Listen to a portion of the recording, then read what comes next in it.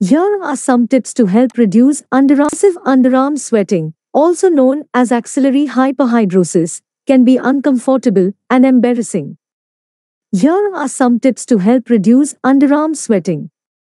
Wear breathable fabrics. Choose natural fabrics like cotton or linen that allow your underarms to breathe and help wick away moisture from your skin. Use antiperspirants. Apply clinical strength or prescription strength antiperspirants to your underarms. Look for products containing aluminum chloride, which helps reduce sweat production. Apply antiperspirant at night. Apply antiperspirant to dry underarms before going to bed. This allows the product to work overnight and provides better efficacy compared to applying it in the morning.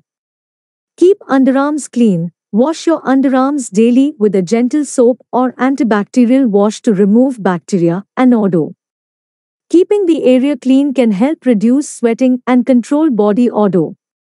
Avoid spicy foods and caffeine. Certain foods and beverages, like spicy foods and caffeinated drinks, can trigger sweating.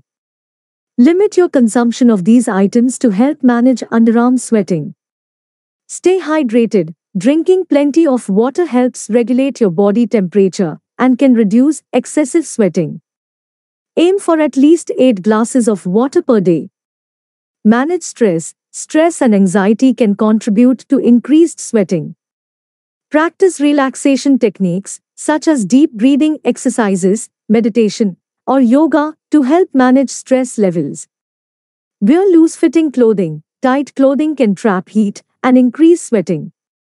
Opt for loose-fitting and lightweight garments that allow air circulation and minimize sweating. Use sweat-absorbing pads or liners. Disposable or reusable underarm pads or liners can be placed inside your clothing to absorb sweat and prevent it from staining your clothes.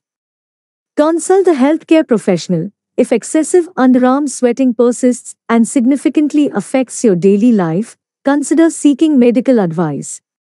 A healthcare professional may recommend treatments such as prescription antiperspirants, iontophoresis, Botox injections, or other medical interventions.